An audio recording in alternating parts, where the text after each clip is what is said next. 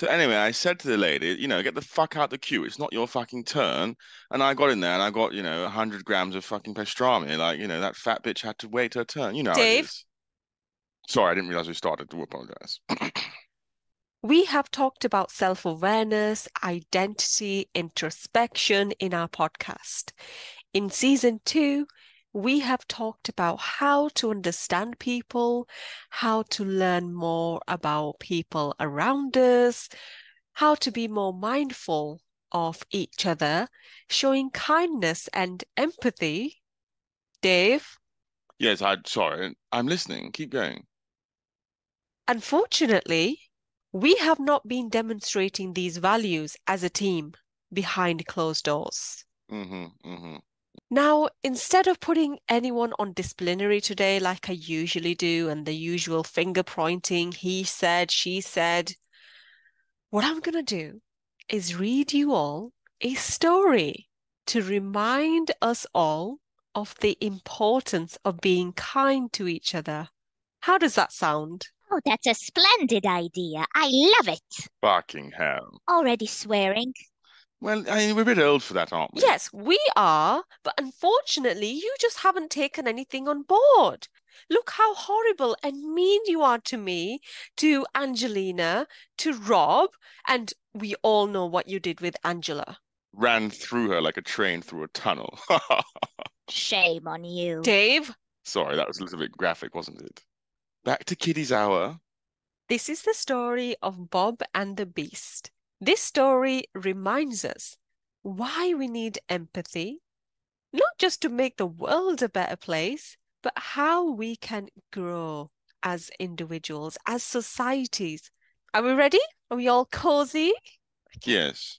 Are you going to be playing the role of the beast? Oh my God, Dave, will you just shut your bloody mouth? You see, Oh, look what you just made me say. you're just as mean as I am. Well, actually, Angelina's not very mean. She's quite sweet, but, well, sickly so. But Thank you. it's not really a compliment. I still take it as one. Hmm. Once upon a time, a predatory beast lived in the forest near a village. The beast would roar menacingly at nights to terrify all the villagers. One stormy night, a little boy named Bob went up to the forest chasing his pet dog, who was accidentally let loose from the harness. As Bob reached the middle of the forest, the thunderstorms discharged. The flashes of lights revealed his worst nightmare. There it was, the deadly beast his mother warned him about every single night. The beast indeed matched all the scary descriptions in the story he had heard. As Bob was watching this beast, to his horror, he noticed his leg was bleeding. His paw was pricked by a sharp, long thorn. Wait, sorry, am I meant to sit here and just listen to the whole thing? Listen And be quiet, please. and be quiet. Exactly. Thank you, What, Angela. like a literally fingers on lips situation? Yes. If that's the case, I might go and make a quick sandwich, if that's all right. No, Dave, you need to be present. Fuck me. And listen, because I am going to test you on it. I can't, I'm not going to lie, I haven't listened to a single, there's a beast and a boy and there's some, carry on, I'm only messing. Carry on, carry on. I don't know what the fuck she's doing. Okay. Bob noticed that his paw was pricked by a sharp, long thorn. And as he looked deeper into his eyes, Bob saw tears. The beast wasn't monstrous.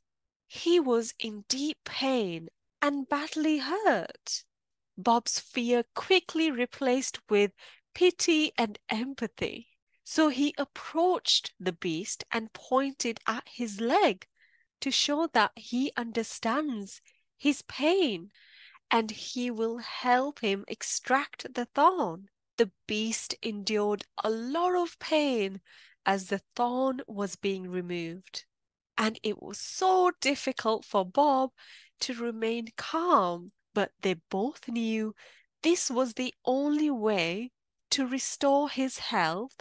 And not only that, Bob knew this will bring some peace and understanding in his village.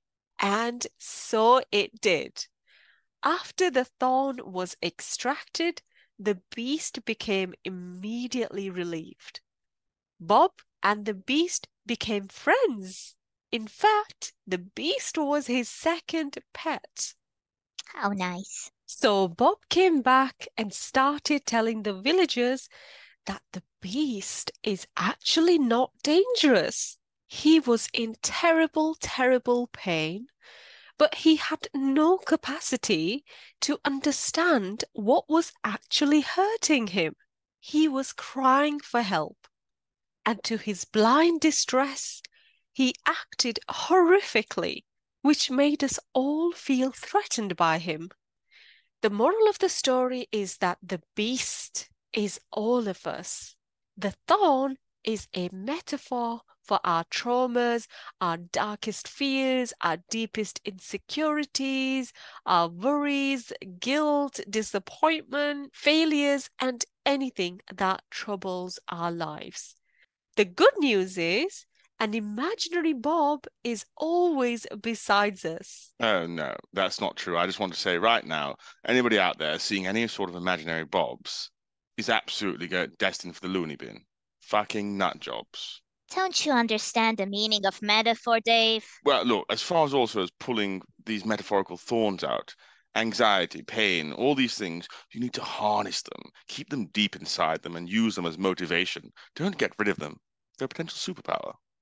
Yes, and I acknowledge what you are saying. Fear, anxiety, and our traumas can be a motivating factor in life. They can give us the push we need. Can be quite arousing. I get that, but it becomes a problem when your anxiety, your fears, your trauma just consumes you. It becomes really intense to a point that it just leads to a burnout, which then becomes counterproductive to your personal growth. It also interferes with our ability to function in our everyday life. So we're talking about the traumas that are just so intense that you just get hijacked by them. And instead of taking accountability, you blame everything around you and other people for who you are. I agree. And then coming back to what I meant by imaginary Bob is this is our intuition. Right. When we tune into our intuition, it will tell us the story behind our emotions. So if you fine tune into some of the discomfort you're experiencing, basically just sit with the discomfort and speak to it. It will answer you back. It really will. And you're not going crazy. It's a great way of understanding your emotions, your thoughts, what you are experiencing. Ask yourself, why are you feeling like this? Mm. And the voices in your head will speak to you. And that can take us to the source of distress and help us come up with constructive solutions, right? Well, I mean, I wouldn't want to comment as a, I agree completely, Suman. of course you agree with Sue, man. What? I think your bandwidth's a little low, a little bit like your IQ. Dave, what have I just said about being kind to each other and showing some respect? It's all right, Suman. Just ignore him. Why don't you just try to show empathy just for the next 30 seconds? And let's see how you feel. 30 seconds. Yes, 30 seconds. Start the clock. It's going to make you feel wonderful. Just say something nice. Start with me. Fuck me. Okay. I mean, you're not completely boring. Is that all? I have had moments when we've been together where I have almost Yeah? preferred it to Yeah? sleeping. Well, that's not really a compliment. There were times where I didn't want to slap you, and that's as high as praise I can give. Physical violence against women. Oh, a No, real no, chauvinist. no. I said there was times where I didn't want to slap you. Yeah, that makes it really, really better. Well, at least I'm not kissing people on the lips like that bloody Spanish FA guy. Did you see that? What? Oh my God. And you guys say, oh, we know everything about women and politics. You don't even know about the Women's World Cup. We've been watching. Sorry, I was very busy planting trees for Suman's birthday. Excuse you. Oh, yes. Oh, tree planting. Yes. Harvesting your bush as usual. What's wrong with planting trees? Well, look. Basically, the Spanish women beat the English women 1-0. And then when they're going to get their medals, the head of the Spanish like football federation or whatever, he Mm-hmm. grabs her with two hands and mwah, kisses her on the lips. No. Obviously now it's become a whole thing. Oh my God. But I mean, you guys really need to get more clued up on your, 2023 feminism. I mean, it's a shame you don't know about this. It's a massive moment. Well, you will be pleased to know one of our future episodes will be about what women want. Oh, It will be about how to better understand women, right. aimed at men, of course. And I know that men have accused women of being complicated, Mm-hmm, mm-hmm. confusing, giving mixed messages, being indecisive, Yes. which are all myths, by the way. So we are going to be talking about what goes inside a typical woman's mind. Oh my God. And we will also be open to answering frequently asked questions. So if you haven't already, follow us on our Instagram page, send us a DM, and let us know what questions you want us to answer about women. Oh, I can't wait. Coming back to our story.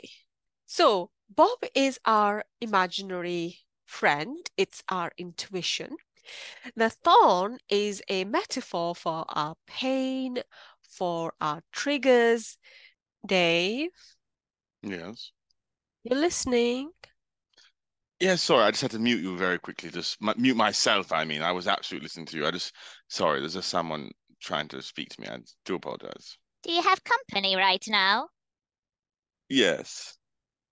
Don't tell me it's Marjorie, please. No, no, it's nothing like that. This is geezer's come round trying to fix my fridge. I do apologize. Fridge? What happened to your fridge? Well, I fell into it. Can you make up something more realistic? Okay, look, what actually happened was I was fighting with my friend and he threw me into the fridge. What? No, mess around fighting, play fighting. Oh, He did stab me quite a few times though. What kind of a friends do you hang out with? Just good lads, good honest fellas. Yeah, who shove each other into fridges. Really nice company. anyways, this story teaches us two things. Firstly, about introspection. The thorn is a metaphor for what troubles us, what brings us pain and discomfort. In effort to numb the pain and to minimize feeling guilty, we often have this plaster sticking approach where we lash out on people around us, blame our environment, the government, our neighbors, instead of taking accountability. So the thorn remains lodged in place. The beast, as we know, was immediately relieved after he went through that difficult healing process. It's like when you get scared at night and you fear that there might be a monster under the bed. Come on, we've all feared that. But unless you look under the bed, confront your fears, and sit there with that discomfort and that emotion, those feelings will lose their power over you. And the second thing we learn is the importance of showing empathy. Not everyone is who they say they are. Just because someone is showing anger doesn't mean that they are a nasty person. There's always a story behind people's emotions. Now, we have talked about empathy a lot, but how do we actually practice it? I'm going to do a quick activity with Dave and Angelina, and you listening out there can also join us as well. Let's find a comfortable position. Sit back, relax, and take a deep breath. Okay, now imagine your breath is inflating a big bubble filled with love, empathy, and as you inflate more love and empathy into this bubble, it becomes bigger and bigger. And you'll begin to feel like Suman. Just the bubble, not you. Right. Okay. You're not getting fatter. Can you not interrupt when Suman is trying to do an activity with us, Dave? Please. I'm just trying to liven her story up. I mean, I'm absolutely sleeping here. Okay, why don't you just take a deep breath and hold on to it? Big enough that in an imaginary world, it contains your whole body, filled with love and kindness and empathy. And then it becomes even bigger, so big that it starts to include everybody around you. They're all included. Everybody. Yes. So my bubble contains myself, you, Angelina, Rob, everybody around me, and you're all part of my team. I value you. I honor your presence.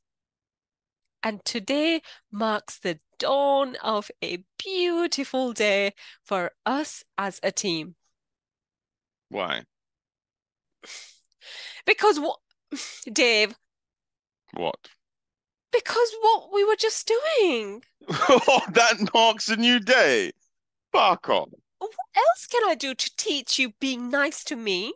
Money. Look, all I wanted you to realize is that we're part of a team. We should welcome each other as who they are. We're all flawed, nobody's perfect, but we can choose to see each other more clearly. Okay? And stop trying to figure out who deserves respect and who deserves empathy and who Yes. deserves love. Because nobody deserves it. So don't try and even bother figuring it out. That's what you're saying, right? No, because everybody deserves a love. Everybody? Yeah. Yes, Dave, even you. Bloody murderers. Pedos. Serial killers. Let's not get into that territory. I'm talking about us as a team. Right, okay.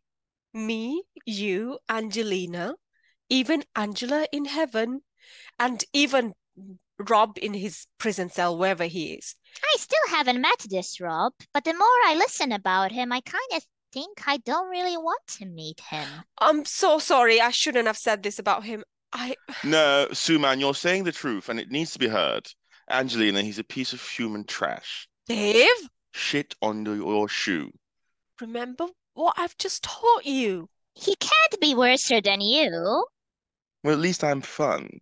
Well, fun can be many things. Yes, fun can be me and you on a Friday night having a few drinks. I don't drink. I'm an angel. I didn't. Oh, you have no corporeal food. What? You don't eat anything at all? Who, me? Do you drink anything at all? Just not alcohol?